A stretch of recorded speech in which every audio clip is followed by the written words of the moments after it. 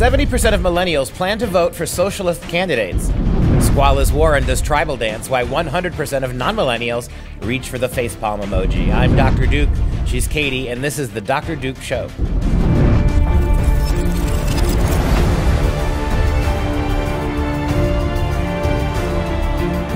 Hello everyone, and welcome to the Dr. Duke Show, the only program that keeps you educated on the craziness impacting K-12 classrooms and college campuses around the world. Today we talk about a new survey that finds a majority of Democrat college students want their peers punished for offensive Halloween costumes. Nice to know that 18-year-olds have become your grandma, get off my lawn types, right? Plus, Princeton Theological Seminary, all those words seem contradictory to me, pledges to pay $27 million in reparations for slavery, and the Students' Black Student Association says that's not nearly enough. But we begin with a disturbing report that finds that 70% of millennials now plan to vote for socialist politicians. This comes from the Victims of Communism Memorial Foundation, right? A group dedicated to reminding Americans of the cost of dabbling with socialism and these kind of salon intellectual universities that deal in this kind of historical revisionism and whitewashing the history of socialism. The Victims of Communism Memorial Foundation released its 4th annual report on U.S. attitudes towards socialism, communism, and collectivism. And the numbers probably shouldn't surprise us. This year's study showed increased support for communism up to 36% among millennials. 36% among millennials. Compared to 2018, opinions of capitalism took a steep decline from 2018 to 2019, with only 1 in 2 millennials, ages 23 to 38, and Gen Z agers, 16 to 22, only 1 in 2, 50%, have a favorable opinion of capitalism. Socialism's favorability decreased markedly from 2018 among all generations, except for millennials and the silent generation, which is 74 plus. I would say the silent generation, 74 plus, that's Bernie. That's Biden. It's the entire Democrat Party. Basically, I was wondering, because I took a look at that stat and I said, okay, millennials, absolutely. And silent generation, I had to stop, and then I was like, oh, Bernie. Would that they were. Exactly. So what's interesting for me to look at is obviously when you take a look at the favorability with the capitalism and then obviously with the communism. And in just a couple years' time, because it ticked up the communism with the millennials 8% from just last year. You do that every year, this is going to be completely inverted within 5 years. And I got news for you, America. The attempt to reform socialism and make it mainstream has already occurred. It's not happening, it's over. They've done it. Now they're going to communism, right?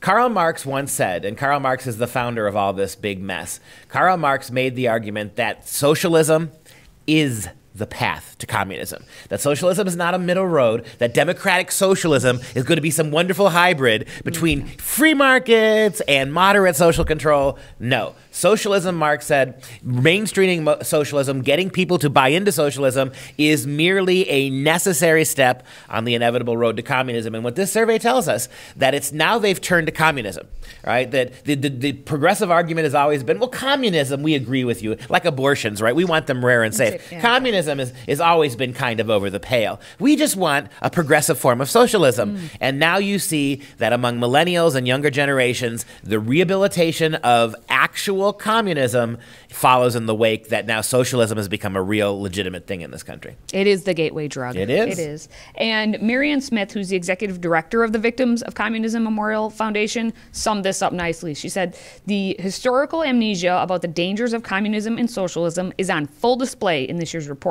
When we don't educate our youngest generations about the historical truth of 100 million victims murdered at the hands of communist regimes over the past century, we shouldn't be surprised at their willingness to embrace Marxist ideas. We need to redouble our efforts to educate America's youth about the history of communist regimes and the dangers of socialism today.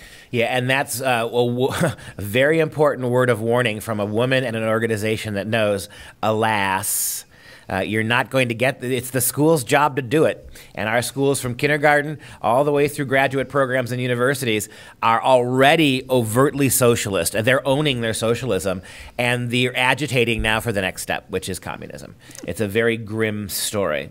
And that makes sense as to why then when you take a look at something as simple as Halloween costumes, we have 71% of at least the Democrat students on the college campuses demanding that their peers be punished because Halloween costumes are offensive. They had a College Pulse survey of 1,500 students, and they put the question to them: are highly offensive Halloween costumes, and this is where they kind of highly offensive, right? Such as blackface, they just put that one out there, such as blackface, a protected form of speech on campus, or should students who wear them be punished? When you phrase it like that, you get these kids thinking about blackface. Oh, that's highly offensive. 71% of students who identify as being Democrats think that their peers should be punished for wearing such a costume. 18% of those who identify as Republicans say they should be punished, and 47% of independents say punishment. Yeah, so almost half the independents think we should punish this. And notice that it was 70% of millennials who plan to vote for socialist candidates, right? And now you've got 71% of Democrat students who want what they consider to be offensive costumes punished. Now, again, I consider myself a bit of a Luddite here. I mean, the idea that you slap white makeup on your face if you're black, or black makeup on your face if you're white, it seems to me that this is a really, really overblown problem. I mean, we saw, as long as you're the Democrat governor of Virginia, right, we're willing to ignore it. It's highly selective in their outrage. We've seen late-night comedians, Kimmel and Kimmel for sure has done it. Who's the Fallon? They both have, in the last 10, 15 years, they have put Sarah Silverman, right? And so they've all done it, and somehow they don't seem to, all these Democrat operatives and progressives, they don't feel the same wrath that you and I might for daring to put blackface on. But as you pointed out, or you alluded to, Katie, highly offensive costumes. It doesn't just mean blackface, right? Wearing a kimono if you're white, wearing a sombrero if you're white. Let's be very clear. Anything if you're white. Any costume. If you're white, any costume. Anything that has any other cultural sensitivity attached to it is going to be now hostile. Now, again, the question becomes this. What happens if a Mexican wears a kimono? Or what happens if an Asian wears a sombrero? Will there be the same level of outrage? Because it's never happened. We never seem to get that. It depends. It comes down to the class, the hierarchy ranking. Yeah, so who's the biggest victim? Amongst you? Yeah, exactly. For the rest of the survey results, they did the breakdowns. We'll just go through them very quickly. Men were less offended than women, which makes sense. Surprise. Saying only 38% of men said you should be punished, but 65% of women. I like this. 76% of non-binary say they should be punished. Broken down by race, 72% of the black students and 61% of the 2 or more races students said punishment should be given out. And with religion, 74% of Muslim students, 68% of Jewish, and then going all the way down to the bottom, 45% of Christian and 37% of Protestant. These are all saying they should be punished for these highly offensive, which we don't know what that means, Halloween costumes. And you know what just absolutely slays me is when you have men dressing as women, when you have adult men dressing in appropriating female wardrobes. This is considered the height of progressivism, isn't it? We're going to go talk about the National Review editor, Rich Lowry. He has a book coming out called The Case for Nationalism. So he decided that he was going to put an ad in the New York University student newspaper called the Washington Square News. Loser, L7 weenie, Square News. Anyway, he wanted to promote the book because he was going to be doing a lecture by the same name. And so he placed this ad in the student newspaper. Everything seemed hunky-dory. And then the editor-in-chief of that newspaper, Sakshi Venkatraman, I think that's how you say the name, put out a statement explaining why she chose at the last second to cancel the ad. She said, on Sunday night, during our weekly print production of the paper, I decided to pull the ad from the issue. The ad's pro-nationalist message does not align with the values of our paper, and after much thought, it was my decision to cancel it. The word nationalism, because it's in the Case for Nationalism, that's the book's title, as it exists in today's political lexicon, connotates xenophobia and white supremacy, and printing it in large letters on the back of our paper would have marginalized people of color on our campus and our staff. I prioritized the sensibilities and trust of our audience over the ad revenue. And I stand by my decision. They repeat these progressive this alphabet soup of progressive nonsense. They repeat the same way the Nazis did. The same way. I don't mean to do the Godwin's Law thing here, but what they're doing is they're repeating these phrases that have come to mean nothing. And we looked at the first story for today, where communism is being rehabilitated. Though they've already successfully reclaimed socialism and normatized it, now they're reclaiming communism, and they're doing the exact opposite with nationalism, right? And so nationalism is simply nothing more than the belief that nations matter. I mean, I get that in the same way you could argue, right, that communism shouldn't be used.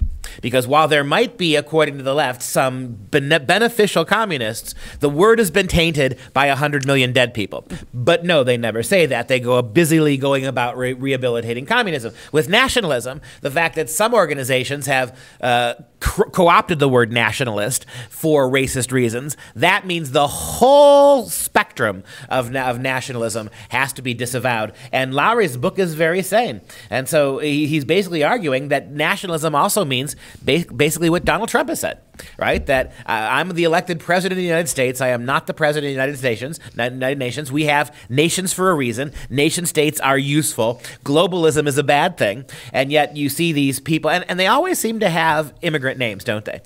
I mean, that's the other thing that you get about this. You run to this country, or your family ran to this country to get away from something, to get away from the ideals of your country or your place. And then even if you're second or third generation, here you are in America, and all of a sudden, that which beckoned your families here, all of our families were beckoned here by this call. Now that's a bad thing, right? We and my family and my ancestors, we all came rushing to this country to take advantage of what it has to happen and not of what it has to offer. And now that we've taken advantage of it, we're going to shut down the whole idea of the nation, right? We're going to completely shut that down.